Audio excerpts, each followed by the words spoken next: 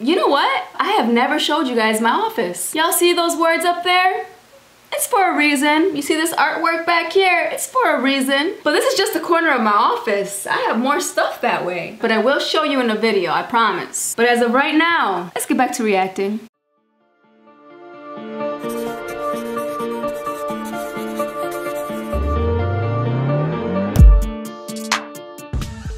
Oh, Jake Paul, Jake Paul. I've seen a few videos out there, but I don't know what the hell they're talking about because I do not watch his videos anymore. So Drama Alert came out with a video called Jake Paul is showing the kids boobies and his foot is falling off.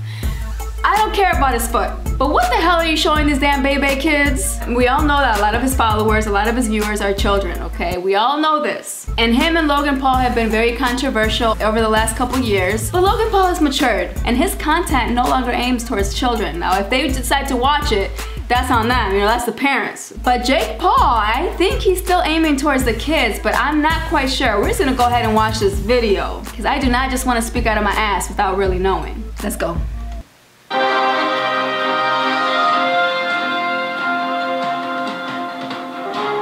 We had to go with Drama Alert. I want to know what his thoughts are on this. What is up, Troubler Nation? I'm your host, Killer Keemstar. Let's get right into the news. Let's get it. Hell has frozen over. That's right, because today I'm going to be forced to defend Jake Paul. Okay. Looking for that story first. He's defending. We need to talk about the return of Call Me Carson, because yesterday. Now what we're not gonna do is watch somebody else, okay? Because we came on here to see what's going on with Jake Paul.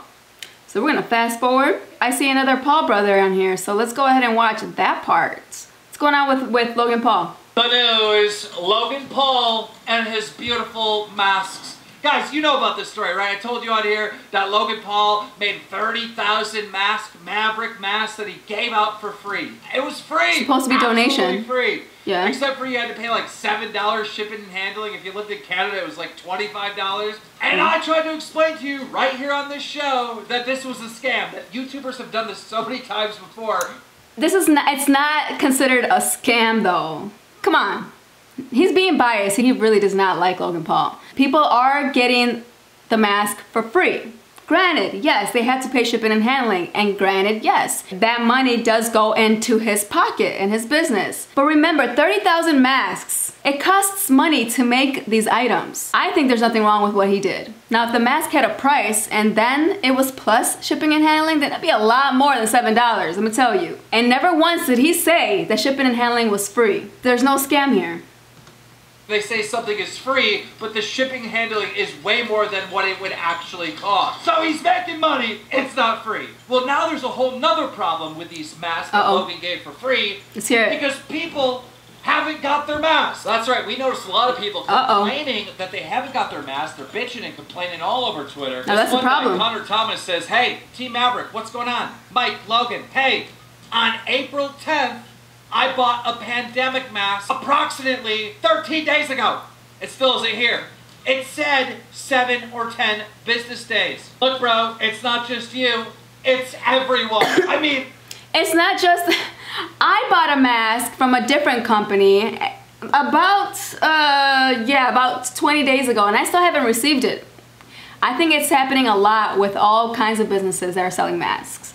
I would assume you're going to get them at some point, but nobody's got them now. And speaking about Logan Paul has this podcast known as Impulsive, and he's had which I love, by the way, for guests on the show. And every time one of those guests gets into some controversy, he deletes the whole episode.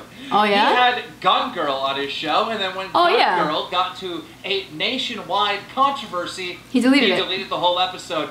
And now it has happened again. Because Logan Paul had nightclub owner guy on his show. I didn't see the episode. I don't know if you did. And apparently that same guy is being sued by parents of a murder victim. That's right. Oh, apparently shit. The parents of this young lady that lost her life due to somebody date rape drugging her to the point where she died, is suing this same exact club owner that was on Logan Paul's show and this ex-NFL star. And as soon as this news came out, Logan Paul deleted the whole episode. So now... And there's nothing wrong with that. And now the whole reasoning on why he deleted the Kent State gun girl was because she was becoming a little bit too much controversial. She was saying a lot of things that Logan is totally and completely against. And he was not gonna help promote her. So there's a good reason why he deleted that episode. Now this episode, it makes sense why he deleted this one too. He wants nothing to do with anything that is related to any guest that is under investigation for any type of murder or any type of lawsuit when it has to do with murder. Who wants that on their name? Nobody. Guilty or innocent. You just don't want your name attached to that. You don't want to be attached to these negative people and this negative story. Did I say that? So you're deleting it. I get that. But you're also kind of deleting history. You're kind of, you know what I mean? Like, it goes, I see this both ways. Like, I can't imagine, like, Joe Rogan, who's famous for podcasts, deleting whole episodes because one of his guests got in trouble with someone else. Like, I just feel like that's kind of shady to do. And there's nothing shady about that. He's very biased. This guy has... he really hates Logan Paul. About Logan Paul, we need to talk about his brother, Jake Paul. Let's talk about it. Has lost his marbles. That's right, on last Rumbler, we reported that Jake Paul was uploading a picture of him practically naked. And then yesterday, he uploaded this video. A video titled R-Rated with him looking like he's about to take a bite out of his girlfriend's butthole. Farther in the video, we do see some butts, but it's not his girlfriend's butt. It's his butt, and she's making face motions. What is going on? I mean, you can literally see this kid's butt. Like, I don't know how this... Okay, Jake, and your girlfriend, whatever her name is, what are you doing? What are you thinking? This is the wrong platform to do this on. Why don't you guys go to OnlyFans? That's the perfect material to put that on. You know these kids are watching. But listen, it does say rated R. All us YouTubers, we have to filter our videos if it's kid friendly or not. I put my channel under not kids friendly because I do swear in my videos. I'm very opinionated. I talk about sensitive subjects. So if his page is filtered, then that's not his fault. Kids are gonna always find a way to watch him. I'm sorry, but it's true. On YouTube. But to make matters even worse, then him and his girlfriend posted this picture on Instagram where Jake is simply covering the nips of his girlfriend. Why does he look like that? She looks fine. He looks strong on drugs. That's what he looks like. His eyes are rolled back. But he's getting older. I mean, what do you guys expect? He's not on the Disney Channel anymore.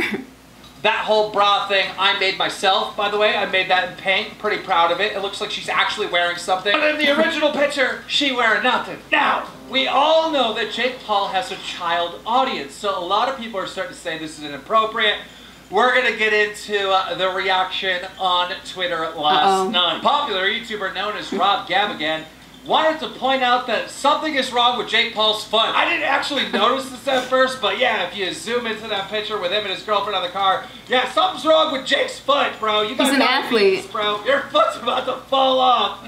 But then Rob followed up with this comment saying this. This dude entertains kids. This dude always has a swarm of kids outside of his house. Parents, when your 13-year-old girl needs an abortion, consider a few things. Damn, okay. He went hard, but then Jake Paul responded back by saying this. Imagine being as stupid as you are. I wish I could wake up and be a sheep. People, grow up. My audience is 18 to 24. You're an ignorant critic who has never accomplished anything. Try having a belly laugh or getting laid, buddy. I bet you haven't in a while.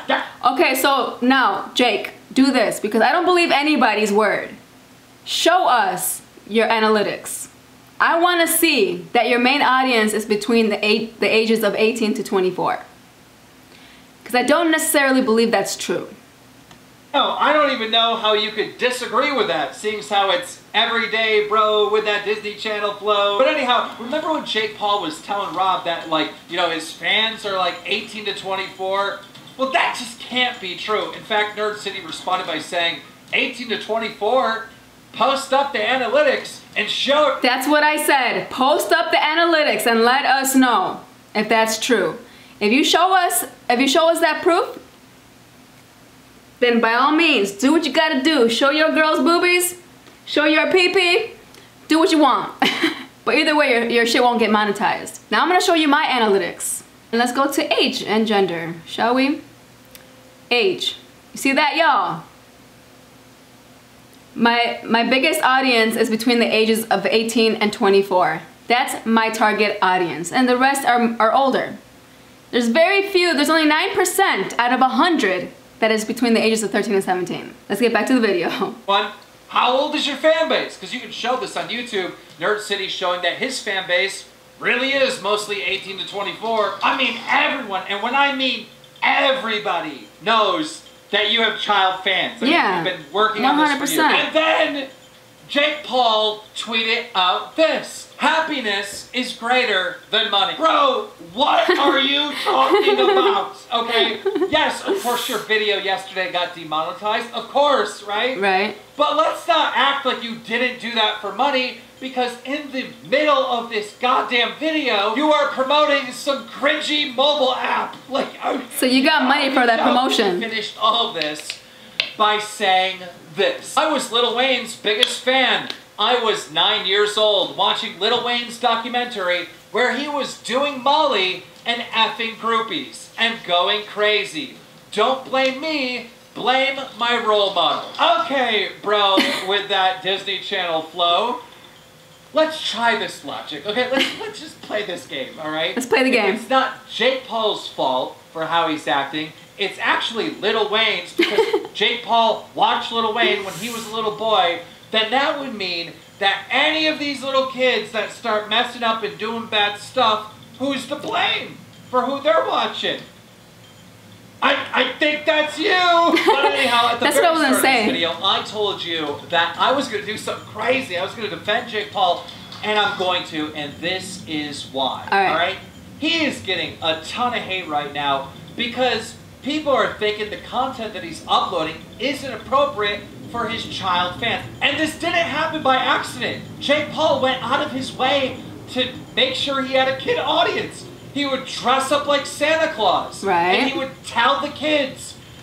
YouTube's biggest audience are children. Well, I don't know now, but we're children. It's a great business move. If you know the majority are children, you're gonna target them and create these videos specifically for these kids. But as you get older, my friend, if you're gonna be doing some X-rated stuff, your audience has to change. You get me? Oh, your parents that you want Santa to bring them some Jake Paul merch. But here's the problem, and here's why I need to defend Jake Paul. Okay. It's because for years, we've been telling him to stop preying on kids.